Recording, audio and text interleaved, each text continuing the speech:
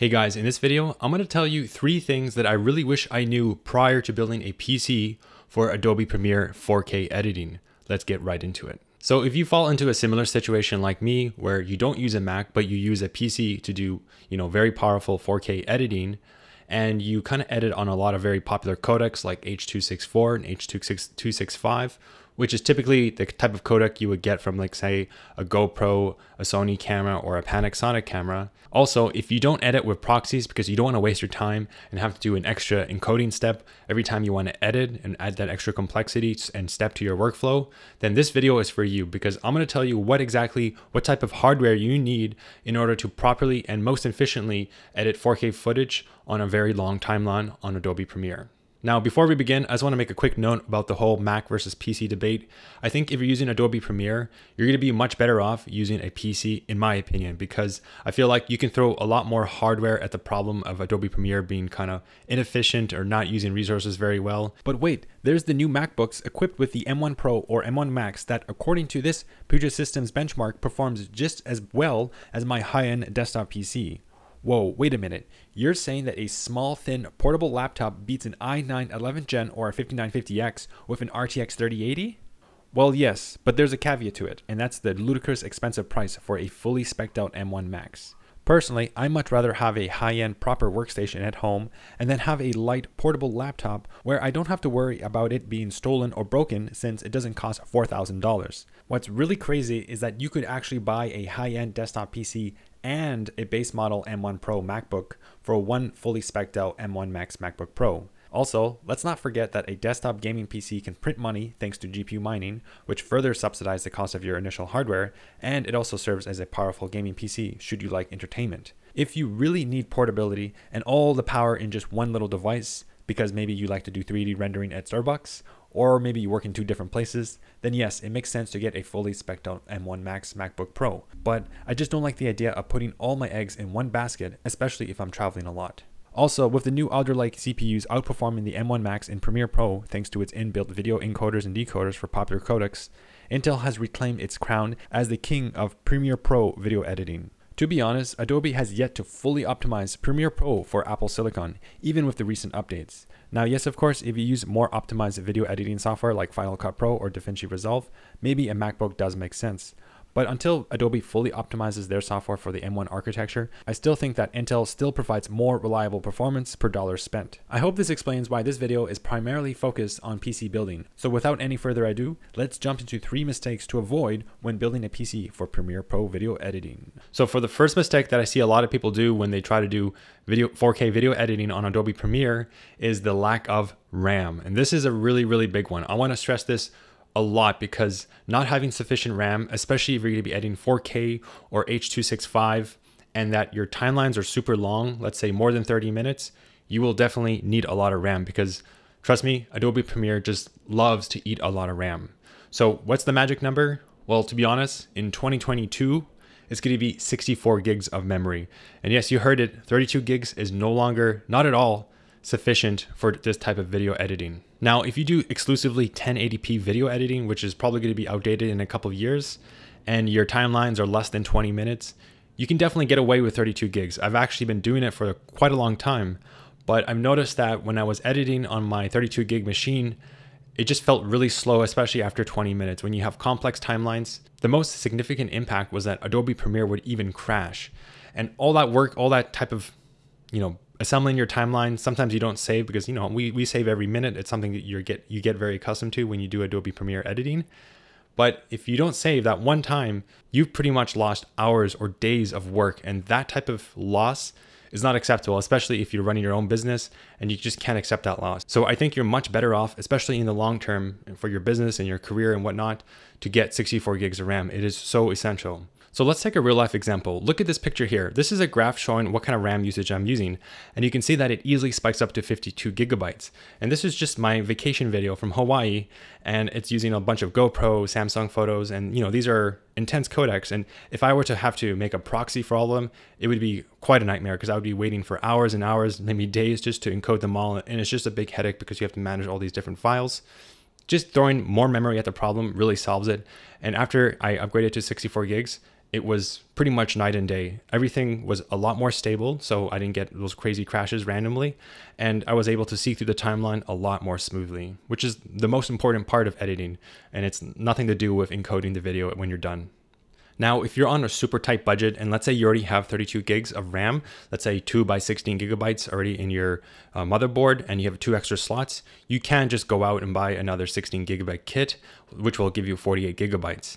Now, obviously, I'm peaking around 52, almost 60 gigabytes if I'm video editing. Well, 48 gigabytes is just barely cutting it, but it's going to be immensely better than 16 or 32 gigabytes. And by the way, when I was doing that edit that took almost up to 52 gigabytes of memory, I didn't even have any other type of application open like Chrome or After Effects, which is completely crazy, but this is what we need for today's world. If you're curious and want to know how much memory you need, I have a really good experiment for you. Find your most complicated timeline in Adobe Premiere and then just start seeking through all the footage. Let's say you've finished the edit and you want to go through it all, but you're kind of just jumping between the timelines. It's kind of like you're not playing it, you're just kind of quickly seeking through through the timeline.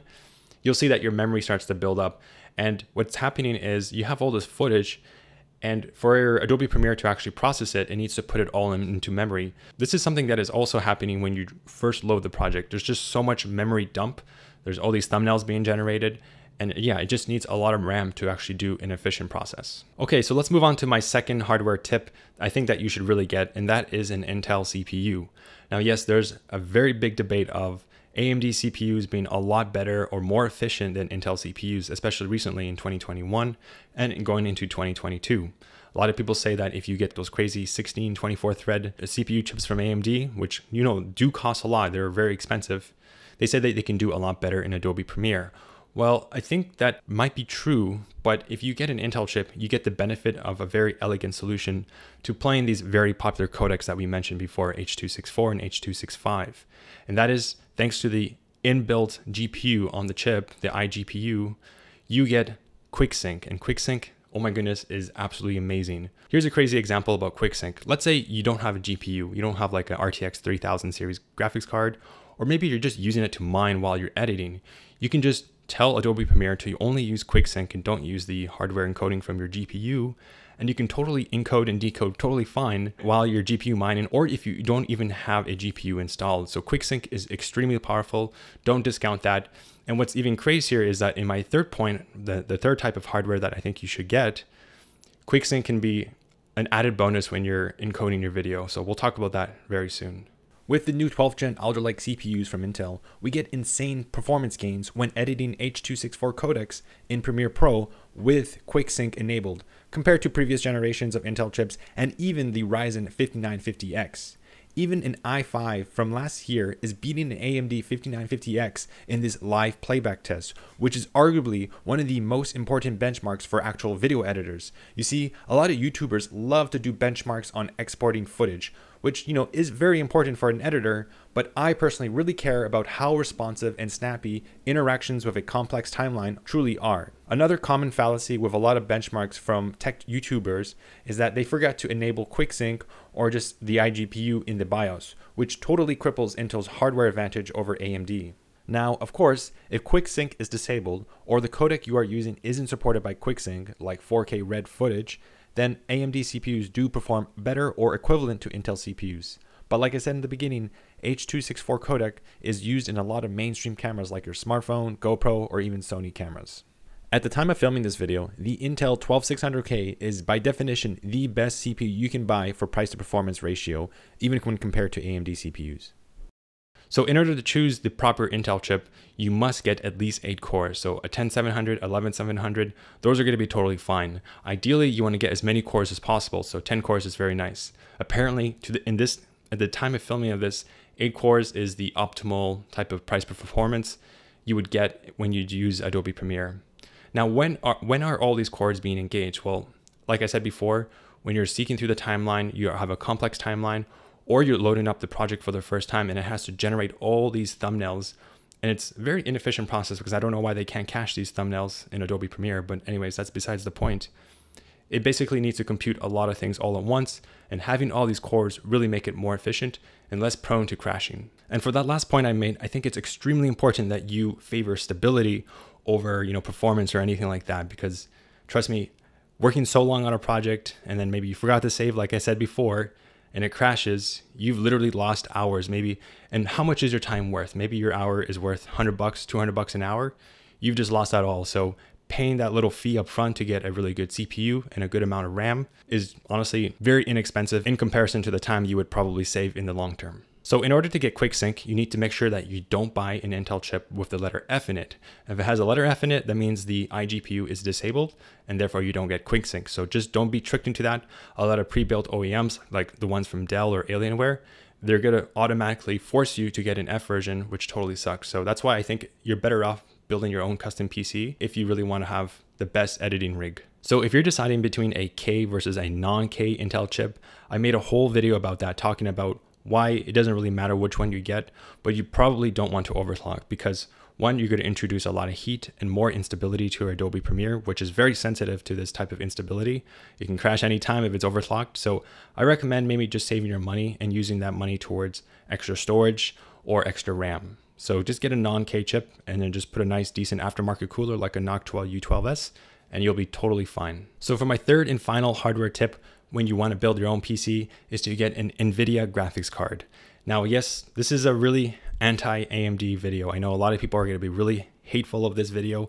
They're going to leave their very angry comments saying that, oh no, I love AMD and stuff like that. But at the end of the day, NVIDIA is just so widely supported for its content creation. It does a really good job at being able to use the hardware encoder and decoder so that you can efficiently create videos, edit on the timeline, and then actually export them extremely fast. Like when you use a hardware encoder versus like a software like your CPU, it is literally like a blink of an eye. It is so fast and it's mind-blowing. So thanks to the NVENC, so it's called NVENC, the NVIDIA encoder that's embedded on usually 2000, 3000 series RTX graphics cards from NVIDIA, you're just gonna get so much bang for buck. And also it's better for mining, it's better for gaming. It's just a really good graphics card. I know they're very expensive, so you could probably get an older graphics card like a 1070 or 1060, and I should have NVENC on it, but maybe try and get the 2000s or 3000 series so that you're more prepared for the future. So a really good source for all this information about choosing the best hardware for Adobe Premiere and looking at the benchmarks is Puget Systems. I believe I pronounced that Puget Systems correctly.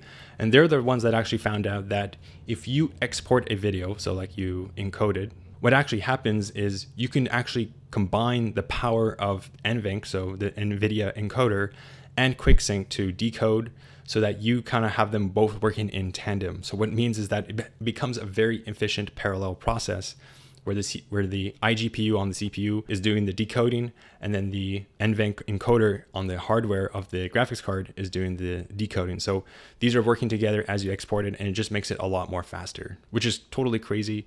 And something that, of course, encoding your video to export it to YouTube is not a big deal if you can just wait an hour. But once you get used to the high speed, it's really hard to go back. So those are my 3 suggestions for picking the best hardware for a 4K editing beast in Adobe Premiere for PC, obviously.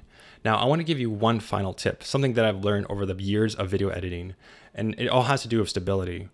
A lot of people, they'll get a MacBook and they'll say, okay, you know what, I can use an external drive and I can edit off that external drive. Let's say this Samsung T5 external drive, which has 512 SSD. It's pretty big, it's pretty fast.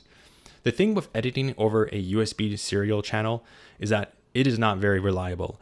I highly recommend to kind of copy the files onto a proper SSD on your main machine so that you can edit. And this is one of the main reasons why I don't like getting a Mac for video editing, because the hardware is just so expensive. If I were to buy that same hard drive space, not on an external drive, but on the actual computer, it would cost so much money. So I much prefer having a PC. In general, I just didn't find editing on an external drive to be really reliable, fast, enjoyable at all, compared to just a regular SSD connected to your motherboard using a SATA port. And of course, a really big NVMe drive is going to be a lot better as well. If you have no choice and must edit on an external drive, just make sure it's on a USB 3.0 SSD and it's formatted as NTFS and not exFAT. I found that the exFAT format to be terrible, which sucked because if you want to use macOS and Windows to edit, you are actually forced to use exFAT. I found that the file format exFAT to be really bad in Adobe Premiere, especially on Windows, which totally sucks because if you use Mac and Windows to edit, you are actually forced to use exFAT since macOS does not support NTFS natively. all the more reasons to stick to Windows PC for Premiere editing. So to summarize this video, too long, didn't watch. Number one, make sure you have at least 48 gigabytes of memory. I would definitely recommend getting 64 gigabytes of RAM. Number two, I would get an Intel CPU with QuickSync, so don't buy the F version, and make sure that it at least has 8 cores. And lastly, my last tip is to invest in a really good graphics card like an NVIDIA 2000 or 3000 series. And I think you'll be very, very happy with this setup. If you agree or disagree with my hardware recommendations, I would love to know in the comment section down below. Please let me know. Please do give a like, it really helps the channel, and I will see you in the next video.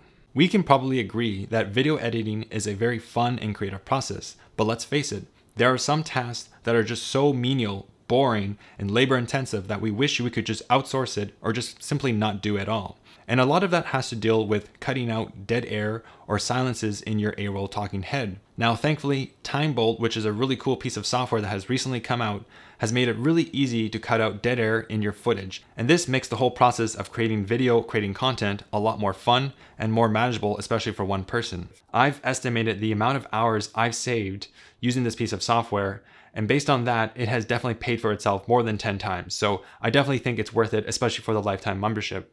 Like I said, I will leave a link in the description. If you do use my coupon code, it definitely does help this channel. Thanks for your support, and I will see you in the next video.